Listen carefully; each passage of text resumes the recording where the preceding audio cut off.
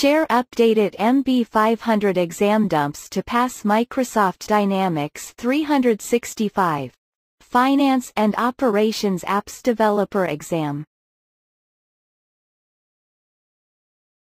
1. You are training a new Dynamics 365 Finance and Operations developer. You need to recommend where asynchronous integrations should be used instead of synchronous integrations. For which scenario should you recommend asynchronous integration? A. A retailer requires all new customer data captured at point of sale, POS, terminals through the day sent back to the system. B. A service company needs workers to be able to access just-in-time inventory data from the field by using a third-party software as a service (SaaS) application to ensure they have parts to complete a service. C. A retailer wants to ensure gift card balances are communicated back to the system from point of sale (POS) terminals in near real time.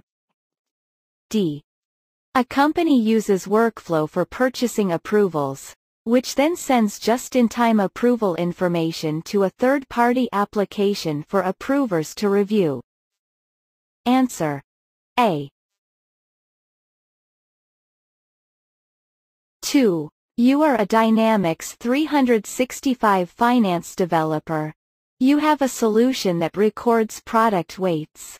You must store up to 4 decimals of precision by using a standard extended data type, EDT. You need to add the field in a new table. Which EDT should you extend? A. Weight. B. Markup value. C. Weight base. D. Amount MST. Answer: C. 3. You are a Dynamics 365 Finance developer. You have a virtual machine that includes Visual Studio. You need to display the elements by model. What should you do? A. Select metadata search from the Dynamics 365 menu. B. Select Model Management from the menu and then select View All Package Dependencies. C. Right-click the Application Object Tree (AOT) node in Application Explorer and select Model View. D. Select Model Management from the menu and then select Refresh Models. Answer: C. 4. You need to meet the requirements for the purchase order creation form. What are 2 possible ways to achieve this goal? Each correct answer presents a complete solution. Note: each correct selection is worth 1 point. A. Create a class and add a form data source event handler method to the class. B. In Application Explorer, create a table extension and implement validation. C. Implement chain of command (COC) and method wrapping by creating a form extension class. D. In Application Explorer, create a form extension and implement validation. Answer: A, C. 5. A company uses Dynamics 365 Finance. There are performance issues with the sales order list page and invoicing process. You need to diagnose the issues by using the performance timer. Which 2 processes can the performance timer monitor? Each correct answer presents a complete solution. Note: each correct selection is worth 1 point. A. The longest-running SQL statement. B. The X++ process call stack. C. The metadata of a web session. D. The time consumed by a client and a server. Answer: A, D. 6. You are a Dynamics 365 finance developer. You create a key performance indicator, KPI, in a development environment. You need to display the KPI. What should you do? A. Add the KPI to an existing form. B. Create a tile and add the KPI to the tile. C. Create a new workspace and add the KPI to the workspace. Answer: C. 7. You need to implement the payroll application data process. Which two objects should you create? Each correct answer presents part of the solution. Note: each correct selection is worth 1 point. A.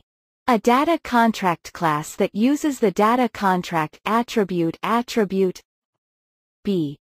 A service class that has a public method which accepts a single parameter for a contract.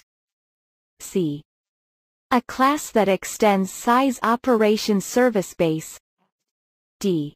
An UI builder class that extends size operation automatic UI builder.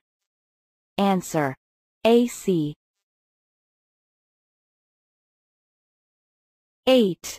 You are a Dynamics 365 supply chain management developer. You are working on a project by using Visual Studio. Several users check out a custom form version control and modify the form. You need to find the user that has added a specific line of code to the form. What should you do? A.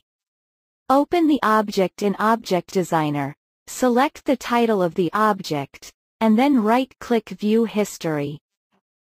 B.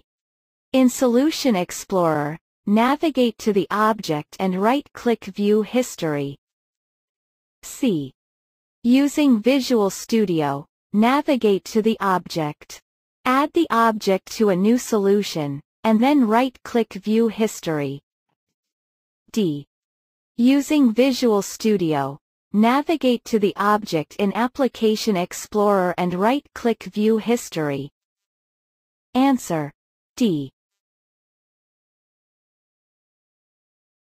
9. You are a Dynamics 365 finance developer.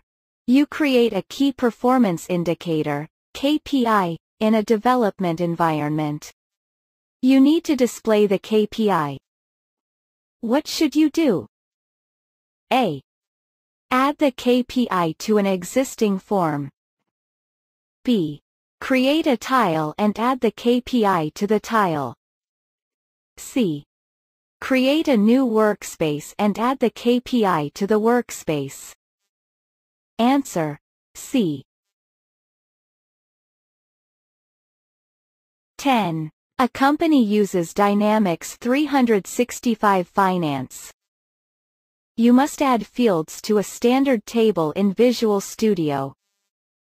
You need to create an extension of the table. What should you do?